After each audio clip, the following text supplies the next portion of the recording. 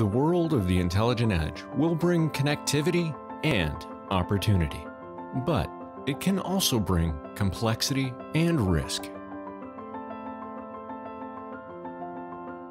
As our customers embrace digital transformation, they are also finding that continuous development cycles and DevOps practices are no longer optional. Security is critical, and they still need to manage cost.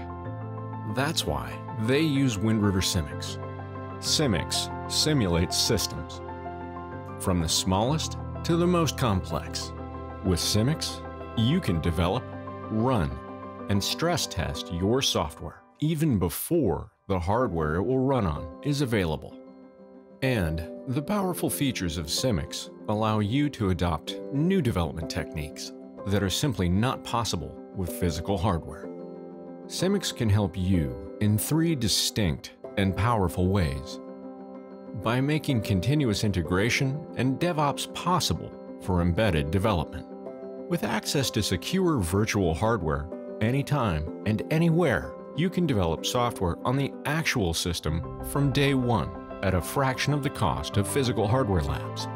Simics doesn't just help teams build products quickly and efficiently.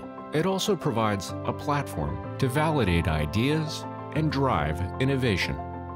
Make use of a digital twin. With Simics, you can create a digital twin of your production system so you can streamline and improve complex test, integration, and release processes, as well as incorporate automation where it would be difficult or much too expensive with physical hardware. Add security to your DevOps practice by testing vulnerabilities in a safe and controlled environment.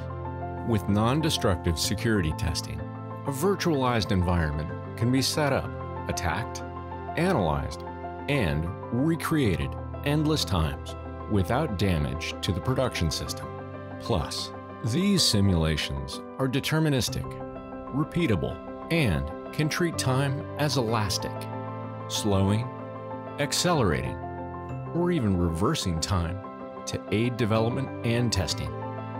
Being able to implement automated test runs on multiple configurations of simulated hardware or entire networks is the path to cost-effective DevSecOps. At this point, the question is, what can Simics do for you?